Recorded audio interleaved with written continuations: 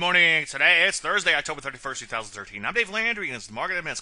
Well, the piece started strong, but sort of fairly hard to end the minus column. This actually forms an outside day down. Not the end of the world, though. We only gave up 1 day's worth of trading. Let's take a look at the NASDAQ. It too formed an outside day down. So far, recent breakouts remains intact here, tried to say, but it has been trading a little sideways as of late. Certainly things were fairly ugly. I suppose it's no big surprise when you look at the Rusty. It was down over 1% and third. Foreign shares continue to hang in there. Overall, things still look okay, but I am concerned about the amount of debacle du jours in here. As you can see, all these stocks in here have been getting hit fairly hard as of late. One has to wonder, could this be the proverbial canary in the coal mine? I think now's the time to maybe fire off a short or two, but not get too bearish just yet. I'm going to flesh all this out in a lot more detail in the chart show later today. Any questions, as usual, Dave at DaveLandry.com. I'm Dave Landry, and you just heard the Market Minute.